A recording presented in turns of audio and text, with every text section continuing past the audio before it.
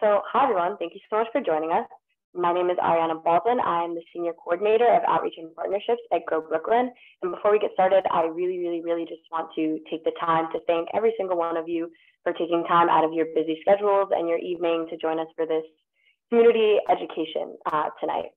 All of us on this call believe that a well-informed, a properly equipped, and an educated community is a community that will prosper, but sometimes it can be a little bit difficult to find room for that prosperity when you don't have the resources that you need in order to make way for that prosperity and space for that.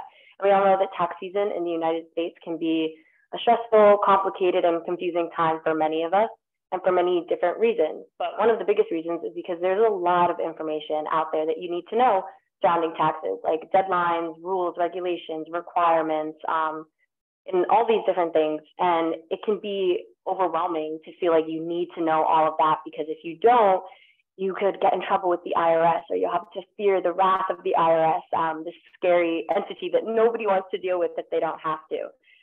And we think that if you have the information that you need, it can actually be a stress-free, worry-free, and maybe even peaceful or pleasant process, a simple process. But this confusion and this sense of overwhelmingness leads community members, as well as those of us who are in this field, to even wonder if filing your taxes is something that you're supposed to do every year, then why is it made to be so confusing and difficult? And that's exactly why Grow Brooklyn and Brooklyn Legal Corporation A partnered together to put together this event, the Need to Know Series 2022 tax season. So together we've made it our goal to break down and simplify all the most important tax information that we believe that you need to know to have that worry-free, stress-free, uncomplicated, and maybe peaceful tax season. So over the course of 3 weeks, beginning 2 weeks ago and coming to an end tonight, our group of tax attorneys and experienced tax professionals have covered 6 of the 9 topics that you see here in that yellow box, with 2 topics being covered each night, as well as an opportunity for the community to ask any questions that they may have, because how often is it that you have tax attorneys and experienced tax professionals at your disposal to ask whatever questions you may have? Not very often.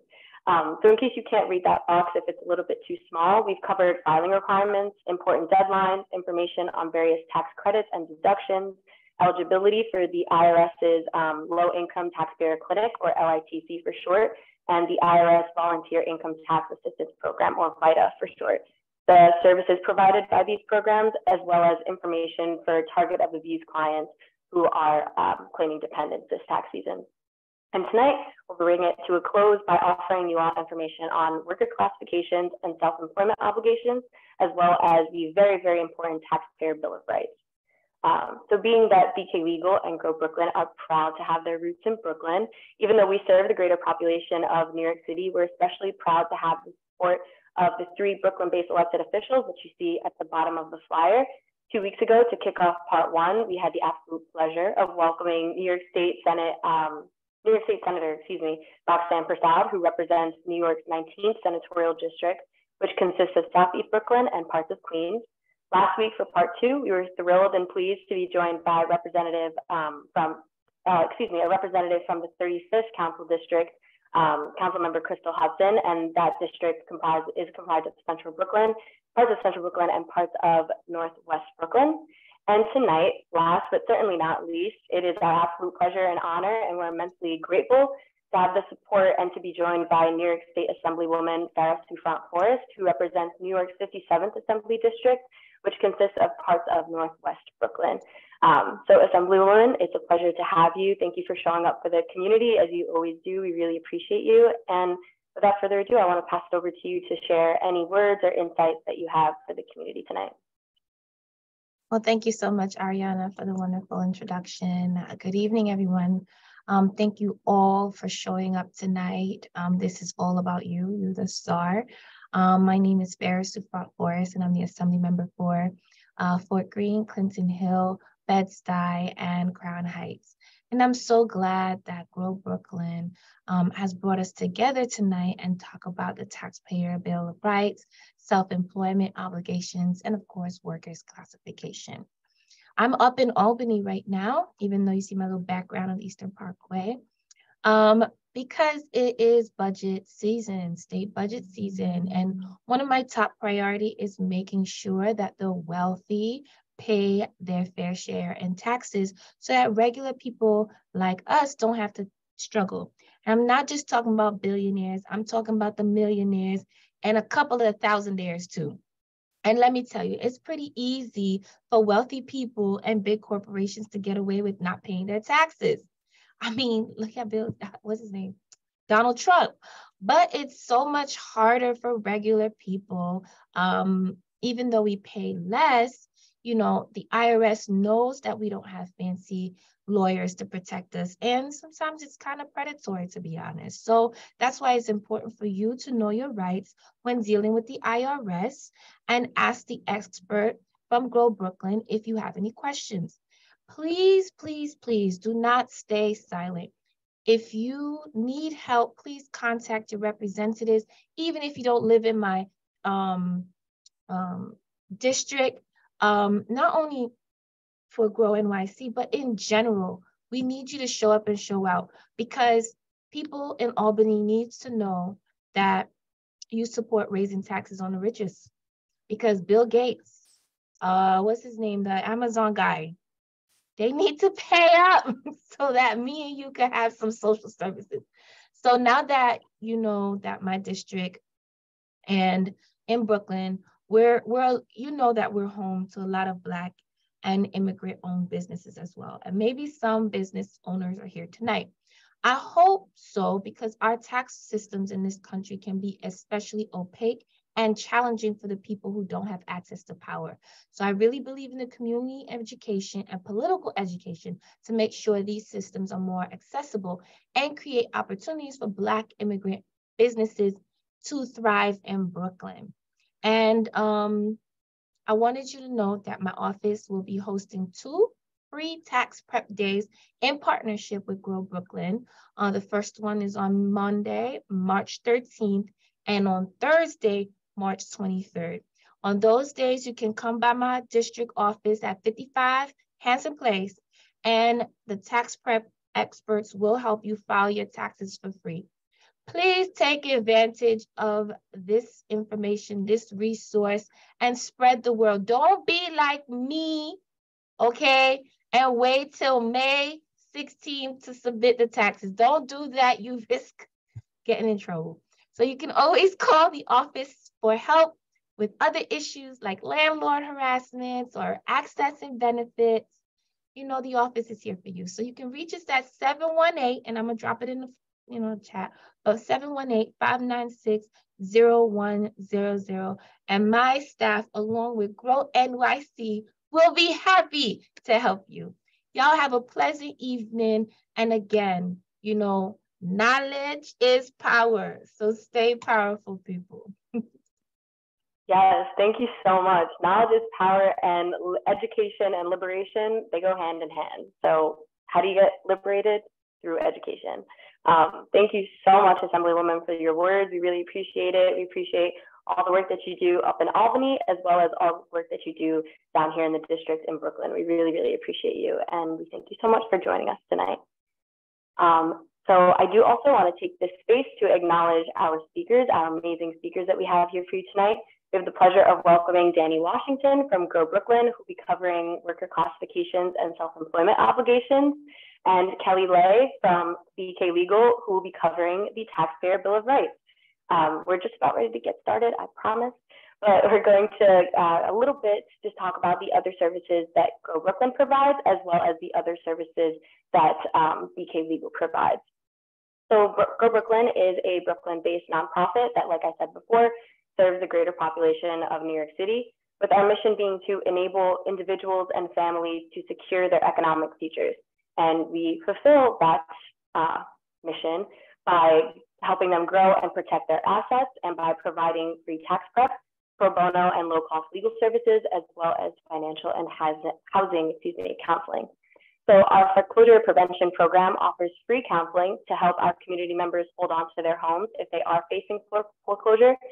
We have attorneys who can represent you at settlement conferences and negotiate as like a resolution as well.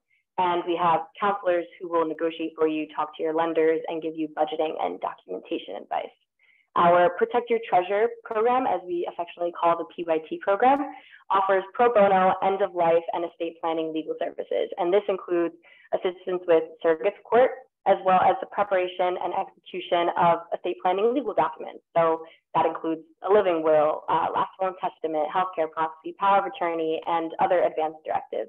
And this year, Grow Brooklyn is very proud to be one of 5 partners on the Center for New York City Neighborhoods Black Homeownership Project, Generation to Generation Estate Planning.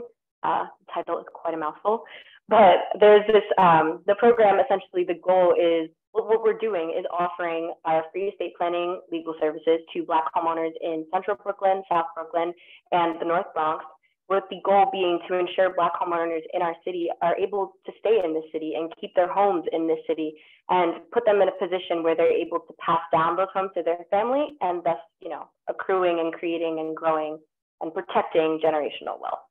Additionally, as a HUD certified organization, our financial capabilities program offers free one-on-one financial counseling for anyone, but specifically for homeowners who are looking to work towards specific goals in the home owning or home buying process. So that includes creating a sustainable budget, building and repairing your credit score, establishing savings over time, all just to prepare individuals and families to be able to navigate and use an accessible home buying process. And finally, we have our free tax prep program, which I'm not going to get into right now because we're going to cover it later in the presentation. But with that, I'm going to pass it over to Kelly, and she's going to talk to you a little bit more about the services that BK Legal provides. Thanks, Ariana. And good evening, everyone. Thank you so much for joining us for the last part of our 3-part series. And special thanks again to New York State Assemblywoman Phara Souffrant Forrest for sponsoring this, and for everyone at Grow Brooklyn for making this event possible. My name is Kelly Lai. I'm a staff attorney and a certified public accountant at Brooklyn Legal Services Corp. Bays, specifically the Consumer Economic Advocacy Program. So at BKA's CEA program, we prevent foreclosures and defend against predatory lending. We also have the Low Income Taxpayer Clinic. We help resolve any tax issues such as tax debt, innocent spouse relief, help recovering unpaid refunds and stimulus checks. We also have 2 other units. First one, preserving affordable housing, where we represent tenants facing eviction or their landlords violating fair housing law. And then last but not least, our Community Economic Development Program. We provide legal counsel to nonprofits and small businesses in the community. We also help negotiate rent and arrears for those specific businesses. We will leave questions at the very end, but I will be passing this back to Danny Washington from Grow Brooklyn.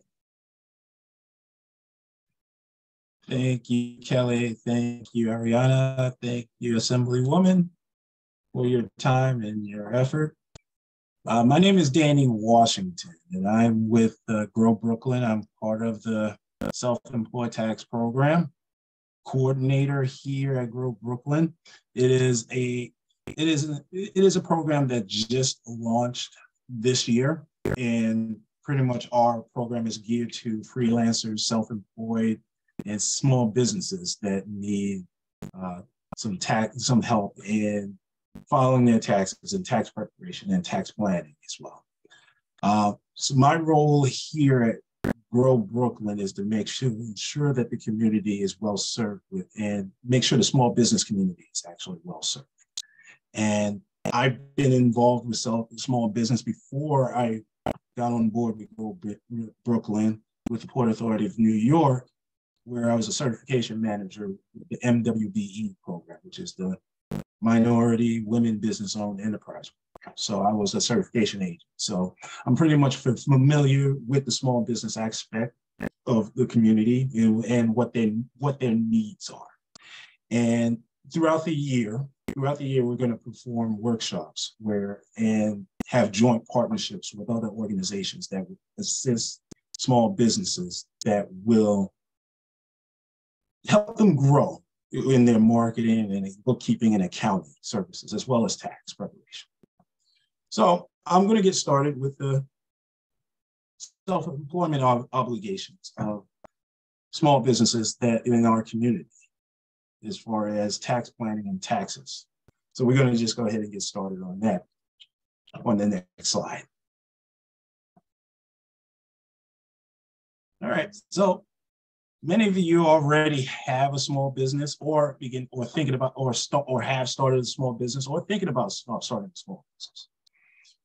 It is very exciting. You are your own boss. I've done it years, many moons ago, and it was a very exciting process.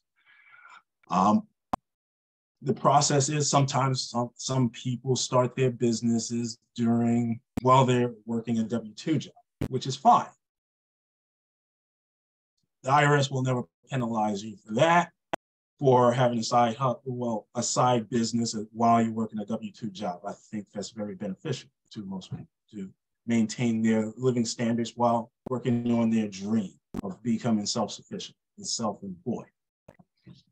But that's where the aspects come in, where the lines of becoming a business, where your business is a hobby. And the IRS defines it. If you're if you have losses in your business for more than 3 to 5 years, 3 out of the 5 years while you're in existence, because some individuals will start a business just to have losses to offset their W-2 income, which is somewhat fine, but the IRS, that's a red flag for an audit. And actually restructure that business and reclassify that business as a hobby. What does that mean? That just means that as a hobby, all your expenses are disallowed, and they're only going to pick up, and the IRS will only allow your income. You're going to be taxed on solely just your income instead of your expenses. So that's why it's very important to actually, when you form your business, you have to have a plan, business plan. A business plan that outlines what the structure of your business is, whether you're going to start off as a sole proprietorship or you're going to form what is called a limited liability corporation, an LLC, or a corporation, or S corporation or C corporation. That's one of those 4 different structures that you have the options of using when you're forming your business. And as well as having a business plan, you also have to have a bookkeeping system in place. For instance, you can have QuickBooks. There's a free program called Wave, where you can just do your books for free, where it's a free program. Started, I think it was started by Google. You can register, do your book, upload, connect your business bank accounts, connect all your bank accounts and your credit card accounts, and you can just start recording your transactions. That way, at the end of the year, you will have what is called a profit and loss statement, which is an income statement. So when you have your income statement, bring in your income statement, I'll be able to prepare your return for you, and also give you some advice on how to plan for next year. Let's talk about the business assets. Sometimes you need equipment, your own equipment, which is an allowable expense. And when you purchase your equipment, the beauty of it is that you can take depreciation over a 5 to 7 year period, depending on the classification of the asset. So, and sometimes you can take an expense, the whole asset, which using the whole section 179 deduction, where in that same year, you can take the entire deduction of your business asset for that year. That's where I come in as the community advisor on self-employment taxes, because I can also direct you which expenses are deductible and which are not allowed. So that's why a consultation is very important. And that's why this is a very important program to educate our community on how to actually run a business. And knowing that taxes is very vital in tax planning is very vital in the growth of your business and being self-employed. Next slide. Oh, let me just go ahead and talk about the self-employment tax. Go back. I'm sorry. At the end of the year, when you're ready to file your return on your profit, if you are profitable, that profit is subject to not only federal, state, and local taxes, but it is also subject to a self-employment tax. Now, self-employment tax, what it is that 12.4% of your profit is subject to Social Security and Medicare taxes. Because you are self-employed, there's no employer that will do the withholdings. So you definitely are responsible for aside enough funds to pay your taxes at the end of the year. Now, the IRS allows you to do what is called estimated tax payments throughout the year. For instance, every quarter, beginning in April 15th to June 15th to October 15th, and the following year, January 15th, those are the 4 important days where you can submit an estimate of your total profit, of all the total income that you received during the course of the year. And at Grow Brooklyn, we can assist you on planning for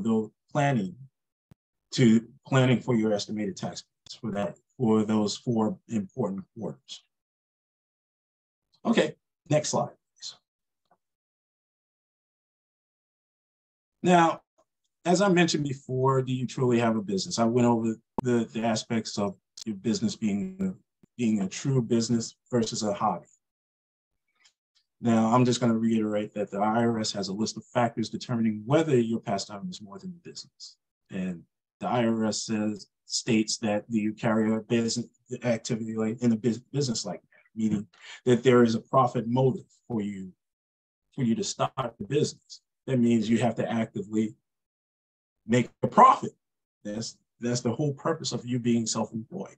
As I mentioned before, individuals start businesses just to take losses against their other income, which is somewhat allowable for the first 3 years, but then it's just going to be reclassified as a hobby. The IRS also takes into factor the time that you put into the business. What are you doing the marketing? Are you doing the sales? Are you doing phone calls throughout the day? Are you actually trying to make a profit for your venture? Also, do you depend on the income activity for your livelihood?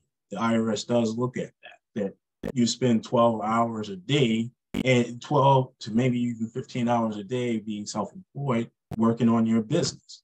And the IRS will look at that and it will show that, yeah, this is legitimately a business. And if you are incurring losses, which is not uncommon, the IRS also is very forgiving because most businesses do not generate a profit until after the 3rd year. So you're just going to be working for you really are just going to be working for yourself from the startup phase to the third year of your venture. All right, next slide, please.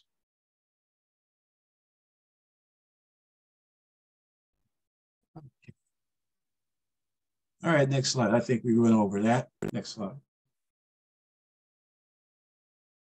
All right, and as I mentioned before, if you're self-employed, if you're sole proprietor, all your business income and your losses are going to be recorded on what's called a Schedule C. Now, the Schedule C is just going to be filed with your 1040 form. And at the end of the year, that's going to report your total income or losses for that year regarding your business. And it's pretty much simple. They'll calculate all the taxes, the federal and local, state and local taxes, as well as the self-employment taxes, as I mentioned before. Next slide. All right, so now we're going to get into worker classifications, which is very important to understand. it's very you should understand that an employee is generally considered someone that performs services for the business, who has business control of what will be done. And what that really means that when everybody has a 9 to 5. You come in, the employer, when you get onboarded as a W-2 employee, you get onboarded. You have to fill out what's called a W-4 form, which it means that they're going to do your employer is going to take care of all your withholdings, your federal, state, and local withholdings, as well as your Social Security withholdings and Medicare withholdings, which is going to be reported on your W-2 every year. And also the business, your employer controls what services are performed throughout the day. So they have ultimate control over you during the time that you're working within that business. All right, they control what time you come in, what time you have breaks, what time you go to lunch, and what time you leave. They also even control whether or not you stay over for overtime. Now, as an independent contractor, there's usually a person that's operating as in a trade or business or a profession to offer services to the public, meaning you're free to work your own hours. You have expenses that you can record on what is called your Schedule C on your business return. And also you have control over how much income that you make throughout the year. Next slide. Now, whether a worker is an independent contractor or an employee, like I mentioned before, depends on the relationship between the worker and the business. Now, there are 3 categories to consider, which is the relationship with the parties, the behavior control, and the financial control. Let's start with the relationship of the parties. Now, as an independent contractor, there's usually going to be written contracts. There's usually going to be invoices that's going to be sent to the contract or the contractee. There is no need to come in at a set hour because within the parameters of that contract, the relationship between the contractor and the contractee, they just have to complete the project within a certain amount of time. And there's no need, the contractor can complete it at any time. And in order to maintain the relationship with the contractor, the contractor, as opposed to an employer or an employee, the employer has control over the aspects of the employee, whether they come in, where they control the withholdings. They have also employee benefits, which independent contractors are not responsible. They are only responsible for their own taxes as well, their own employee benefits, as well as all aspects of the independent contractor has control over their income, their employee benefits, and their expenses, whereas the employee doesn't. That encompasses all 3 parts of the relationships of the 3 categories that we just discussed. Next slide, please. Now, this is very important. Some employers love to misclassify their employees. When they're supposed to be W-2 employees, sometimes you hear that they issue out what is called a 1099 form, which report, a 1099 NEC, non-employee compensation, which is listed, I believe, on block 7 on the 1099 NEC. Now, employers they do that. Not all of them, but some of them do that to avoid paying what is called self-employment payroll taxes. What that means is that the employer, if you're a W-2 employee, the employer is responsible for 1/2 of the Social Security and Medicare taxes, and the employee is withheld for the other. when you misclassified a worker as an independent contractor that has the set time, control, behavior control, and financial control over the employee, that misclassification can be damaging to the employee as well as to the employer. Because now, if it gets wind to the IRS and an auditor comes in and looks at all the payroll records and starts to ask questions of why certain employees are paid as independent contractors as opposed to being a full-time employee, what they're going to do is that they're going to reclassify those employees, those from independent contractor to full-time employees, and the employer is going to be responsible for making up the payroll taxes that they were supposed to pay to the IRS. So it's very important to understand the relationship between an independent contractor as well as an employee. Next slide. All right, so we're almost at the end of my presentation. Pretty much the tax deadline is coming up really, really soon. And it's going to be on Tuesday, April 18th of this year. Since April 15th is a Saturday, and the next weekday is April 17th, and it's recognized as a holiday in Washington, D.C. So that's why the tax deadline is on April 18th. Now, if you're unable to file your return by the deadline, you can file what's called an extension for both, but it's very important that you have to file an extension for both the federal side as well as the state side. So that way, you'll have plenty of time to file your return by October 16th of 2023. Now, keep in mind, filing an extension only extends the time to file the return, not to pay. So that's why it's very important for all you business owners to come in, talk to me. I'll consult you on if you need more time to file your return. We can do an estimate for you, and all you have to do is just pay at least 90% of the tax, the estimated tax that's due. So when you're ready to file your return on October 16th, you may get a little bit something back if it's over-reported, but if it's under-reported, you would just have to make up the difference. So I believe that's the end of my presentation. And I want to thank everybody for your time. And if you need any volunteer assistance, just, it's on our website. Just go ahead and give us a call or shoot us or come by us to one of our offices. I'm in the downtown hub Monday, Wednesdays, and Saturdays. So you can just come by if you want to talk about your business taxes, for free. Just make sure you schedule an appointment. But if you want to just come on by, that's fine. I'm available to speak with all of y'all. And I want to thank y'all. I want y'all to have a good. Ariana? Sorry, Danny. If you could also just cover a bit about the tax prep, like the VITA side also. Yeah, sure. I'm sorry. I apologize.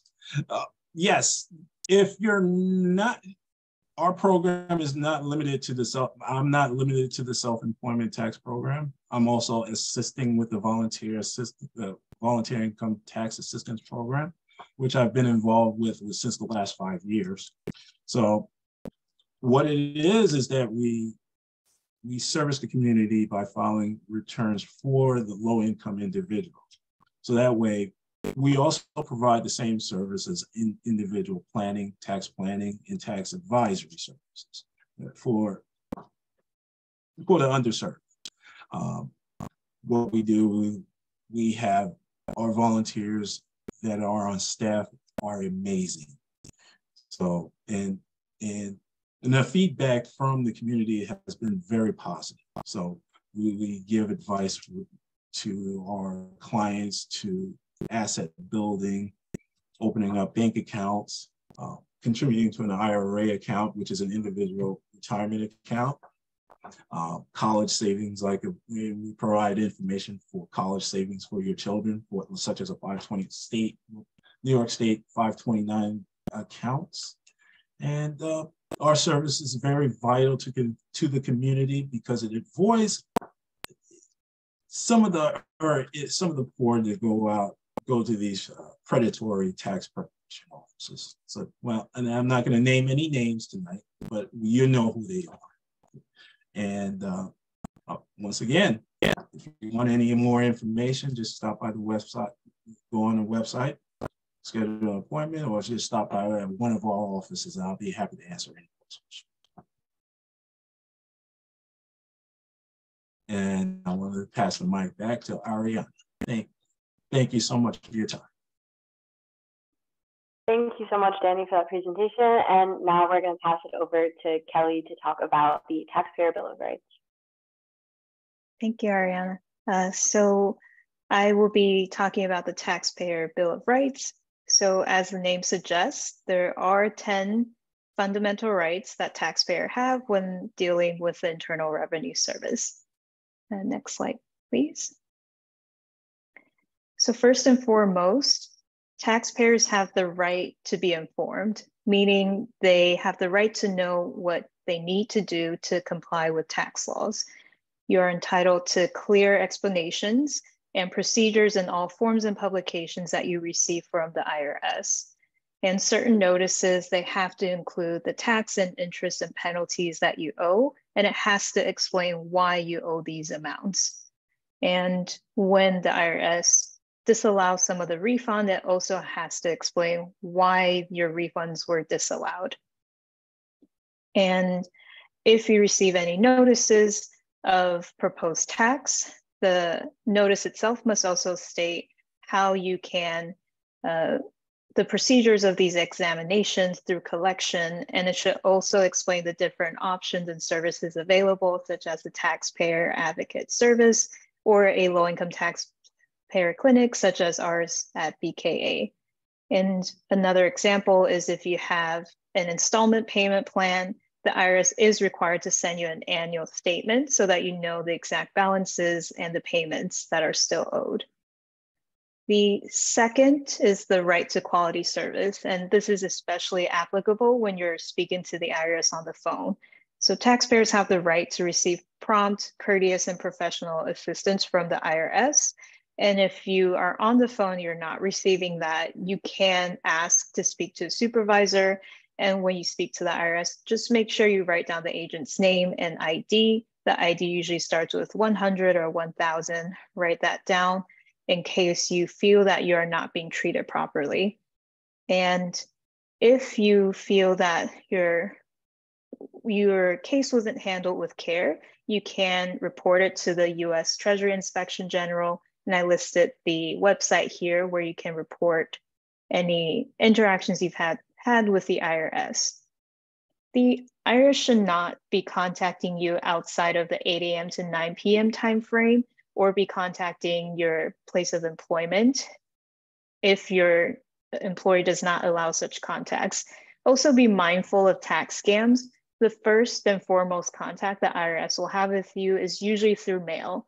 If you receive a phone call without any prior appointments, it's most likely a scam. And just be aware of those and be mindful if you're receiving a phone call. And for the quality service, again, you can also contact the Taxpayer Advocate Service. It is an independent office within the IRS that's specifically set up to help taxpayers working with the IRS. The third Bill of Rights is you have the right to pay no more than the correct amount of taxes that are owed.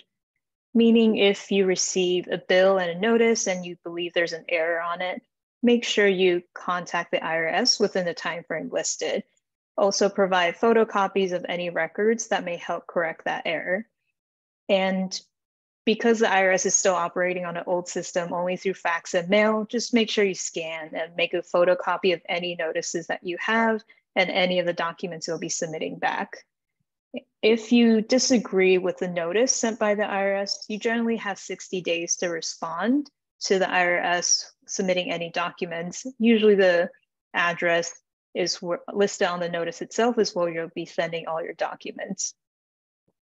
The IRS can, or you can also request any interest if it has been caused by an IRS delay. This is especially important during COVID, as the IRS has really slowed down its service. It has automatically removed some of the penalties and interest, but if you find that there's still interest and penalties that should not apply to you, definitely contact the IRS and request the interest or penalty removal if it's due to an IRS delay.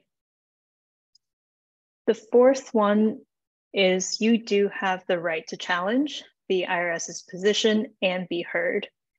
You have the right to raise any objections and provide any additional documents to prove that your position is correct. So again, if you receive a math error or clerical error from the IRS and you believe the IRS is wrong, respond within 60 days, telling the IRS that you disagree. And if the IRS doesn't agree with your position, it will then send a notice of adjustment. And from this letter, you do have 90 days to file a petition with the US tax court, or 150 days if the notice was sent outside of the US. And when the IRS notifies you the plan to levy your bank account, you still have the opportunity to request a hearing with the Office of Appeals. And this ties to the next right, the right to appeal an IRS decision in an independent forum. So the IRS has an independent office, the IRS Office of Appeals. It reviews your documents and it should be separate from the initial office that has reviewed all your documents. And the appeals should not be discussing your case if it compromises its independence. And if your refund has been denied and the IRS takes no action within 6 months, you can still file a refund suit with the US District Court or the US Court of Federal Claims. But generally, you only have 2 years to file your refund claim from the date the IRS mails you that notice. So again, keep track of all notices, be mindful of dates. Next slide, please. And here's just a graph of the appeals process and that the IRS goes through. You do have multiple chances. So starting from the first notice, make sure you keep a copy of that and to watch out for any dates on that notice. Next slide, please. And the last 5 set of your Taxpayer Bill of Rights, the 6th one is the right to finality. So the IRS generally has 3 years from the date you file your tax return to assess any additional taxes. This is an exception. If they have reason to believe there's fraud involved, then the time frame gets extended. And the statute of limitations with the IRS for collecting unpaid taxes from you is generally 10 years, and that's from the date of assessment. So for this year, for example, 4/18 is the deadline for 2022, and assuming you filed on time, you have until 2033 of April for the IRS to collect your tax debt. After that, the IRS legally cannot collect from you. But it is 10 years from the date of the assessment. If for some reason you filed late or the IRS assessed it later, then it starts from that late, whichever date is later. The IRS can suspend this time frame if you're in bankruptcy or any collection due process proceeding. For refunds, if you believe you overpaid your taxes, you have to file a refund claim within 3 years of the date of your original return or 2 years from the date you paid your taxes, whichever is later. So the time frame to claim refund is a lot shorter, usually about 3 years. The time frame for the IRS to collect tax from you is 10 years. So they're not the same, just be mindful of that. For audits, the IRS can assess your tax return usually once within a tax year, but they can reopen it if they find that there's reason of fraud or any nefarious activities going on. The 7th is you do have the right to privacy. So in general, the IRS cannot disclose your information to anyone outside of the parties unless authorized by you. And there are limits on the amount that the IRS can levy. So the protected amount usually is the equivalent of the standard deduction plus any deductions for personal exemptions. The IRS also cannot seize personal items or seize your primary home without a court approval. And it also has to show that there's no reasonable alternative way before they even get to reach into your home or your property. And the IRS also cannot be asking any intrusive questions or extraneous information about your lifestyle during an audit. This is protected. And if you find that the IRS is asking these questions, make sure to tell them that this is against the Bill of Rights and you should not be doing so. The eighth is the right to confidentiality. So the IRS has to make sure it keeps the confidential information. And if you aren't working with an attorney, but with a CPA or enrolled agent, similar rules should apply, and you should expect your information to be protected and not disclosed unless authorized by you. The next one is the right to retain representation. So if you are a low-income taxpayer, you can contact the low-income taxpayer clinic. We are a nonprofit. We do not charge taxpayers, and you can retain an attorney, CPA, enrolled agent through that. And if you have an interview with the IRS has to suspend the interview if you are waiting to find a representation. And if you do have a representation, just make sure you have the power of attorney form signed so that they can represent you in front of the IRS and speak on your behalf. And then last but not least, the right to a fair and just tax system. So you have the right to expect the tax system to consider all the facts and circumstances that might affect your liability, ability to pay, or provide information promptly. If you believe that you can't pay your taxes in full and you meet certain conditions, you can set up a payment plan over time, or you can do an offer and compromise if you believe that you do not owe all of your taxes, you're unable to pay the full amount under a certain time frame, or this will cause a financial hardship for you. And the IRS should consider everything and all of the circumstances that you have. Next slide, please. So those are all of the Bill of Rights. So make sure if you find that the IRS is violating any of those rights that you flag it and to notify them that you have rights and the IRS should not be violating them. So here are some of the best practices to do if you do receive an IRS notice. First and foremost, do not ignore it. Most of the time it's just about your tax return or just giving you an update. Make sure to always keep a copy and do not panic.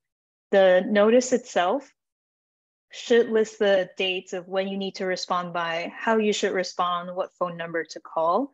And if there are any adjustments, make sure you compare it to the original return. If you do not agree, you can always write back within 60 days saying why you don't agree and provide any statements or notices or letters back to the IRS.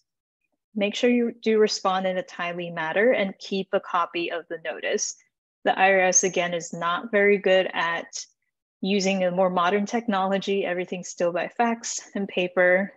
So in case your mail gets lost, just make sure you keep a copy of every single document that you do send.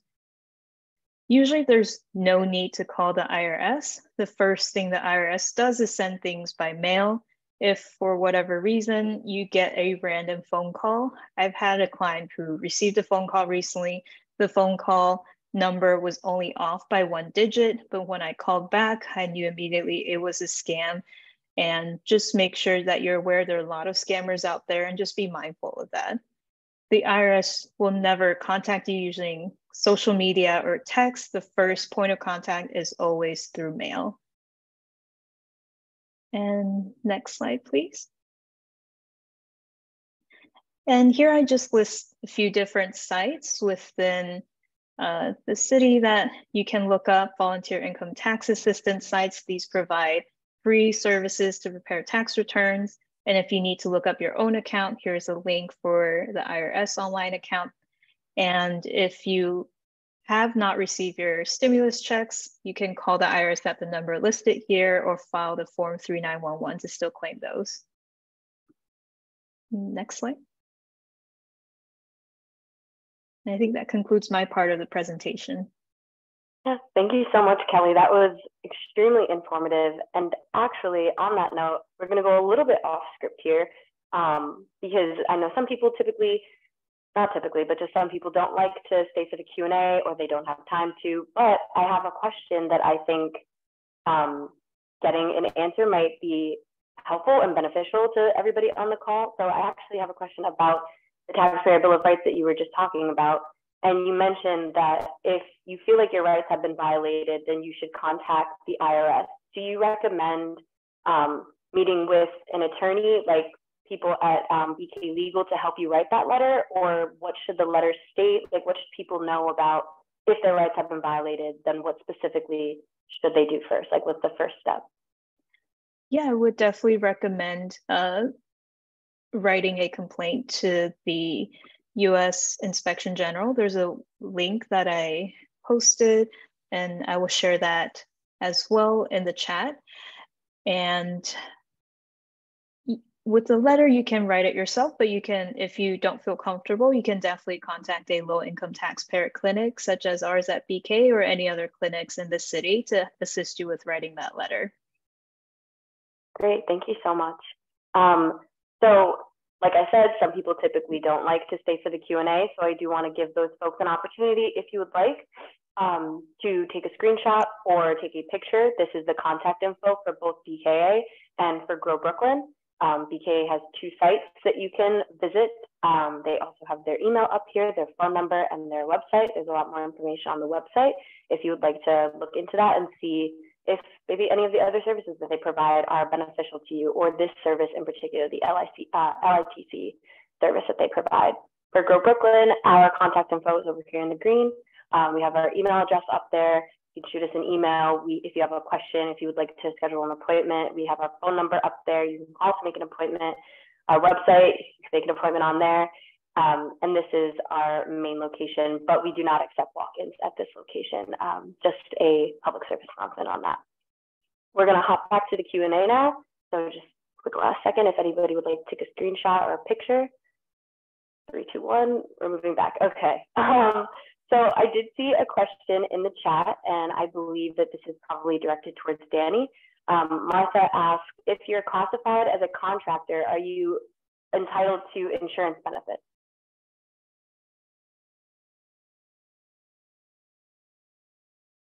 I'm sorry. Are you entitled to insurance if you're hired as a contractor, as an independent contractor? Yeah. No. Typically, well, it depends on the contractor, the contractee, the relationship between the contractee. But typically, no. You are responsible for your own health insurance benefits. And Martha, if you'd like to expand upon that question, feel free to type it in the Q&A or in the chat, whichever is easiest for you. We did have another question that Danny answered in the chat, but just in case people wanted to hear it out loud, somebody asked, you mentioned self-employment. What about someone who just started a business? Can you help with taxes? Absolutely, we can assist you on tax planning and consultation on. We can assist on the consultation of tax planning for anyone that's thinking about starting their own business or becoming self-employed. So we can actually assist on that aspect. Great, thank you so much. Thank you, Kelly, for your answer earlier, and then thank you, Danny, for your answers to these questions now. And thank you both for centering the community and allowing them to ask you their questions and get your insights and your answers based on your experience. We really appreciate it. As we do our kind of our wrap up and coming to a close with things, feel free to continue to drop your questions in the chat if you're typing them right now. I'm just going to go through our little closings, and then if I don't see any more questions, then I will be ending the Zoom.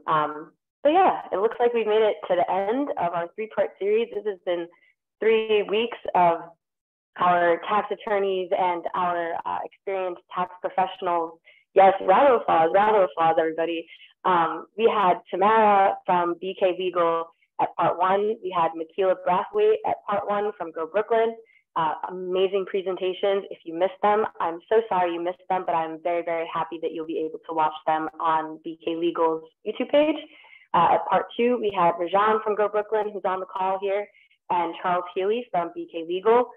Again, amazing presentations, a lot of really helpful information. And tonight, obviously, we have Kelly and Danny, and this is incredibly insightful, really important information. I do see something popped up in the chat. Which number is Danny? So the contact info that's up here is just the general Go Brooklyn like tax contact info. Danny, if you would like to elaborate in the chat, providing her with more direct contact, if you're comfortable with that, then feel free. But yeah, if you call this number, then you'd kind of be, you know, worked around through like getting connected to the right person. But yeah, so I want to thank our presenters. As always, it was amazing. It was so insightful and a lot of important information that a lot of people don't know about and don't particularly know where to get that information from. So the fact that this was kind of a one-stop shop, you know, spread out across 3 weeks, we're really happy that we were able to offer this to everybody. And we're very, very appreciative of all of you for joining us. I also want to thank the entire team at BK Legal, their development team, who has been so helpful. Anyone else there who helped put together the content for these slides. I know our team, like our Go Brooklyn team, I'm very, very appreciative of all of them for their work, for putting together the content for these slides to provide for you. Sorry, I'm just going back to the chat. No problem, Phoebe. I also do want to take a moment to acknowledge again our elected officials who so graciously joined us. We had New York State Senator Roxanne Persaud, we had Council Member Crystal Hudson, and tonight we had New York State Assemblywoman Phara Souffrant Forrest, who had to log off, but again, we really appreciate her. Sorry, I'm toggling back to the chat and the Q&A. Someone said thanks for the information. No problem at all. It was our pleasure. It looks like Danny might have gotten kicked off of the Zoom, but somebody asked a question. I started as a reseller online, and I'm not sure if or how many, or if or how I'm supposed to file. I saw that for resellers, it was $20 in profit. I think the commas might be in the wrong place. So what I will say, since, you know, technical difficulties, they happen, I will say that you can take this question, and if you email, let me go back. If you email this email here, freetaxes@GrowBrooklyn, we'll be able to connect you with somebody who can answer that question. But yeah, I'm sorry we're not able to answer it right now. Technology, it happens. But yes, please feel free to use that email and send this question, and we will have somebody get back to you and provide you with the information that you need. But yeah, I just want to double check the chats and make sure we're not skipping over anybody, double check the Q&A. Yeah, so again, running back to thanking our elected officials, always appreciate them showing up for the community and showing their support. If you need any of their contact info, then if you just type in their names in Google, you'd be able to, all of their web pages show up, their official web pages from the New York State Senate, the New York State Assembly, and New York City Council.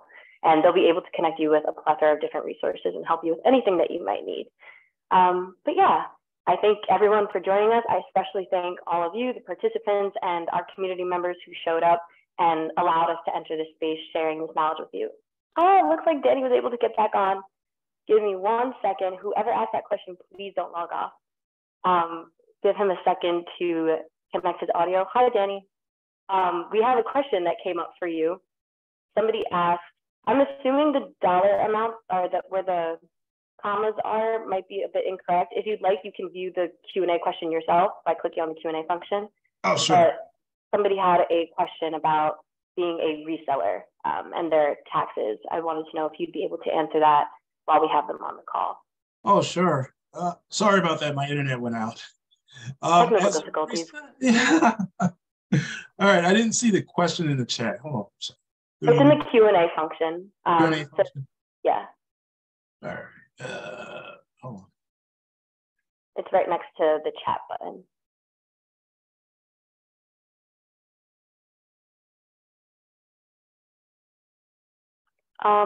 Here we go. Here we go. There we go. Okay.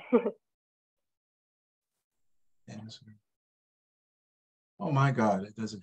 All right. What's the question again? So they stated, I started as a reseller online, and I'm not sure if or how I'm supposed to file. I saw that for resellers, they have it here $20. yeah, $20 in profit, but I'm closer to 10. So what do I need to do? I'm not sure if those dollar amounts are correct, but essentially their question is just about being a reseller. Right. Yeah, if you're a reseller and that amount on the federal side, you may, is that the only one that they have? I just wanted to find out, is that the only income that they have, or is that some typo?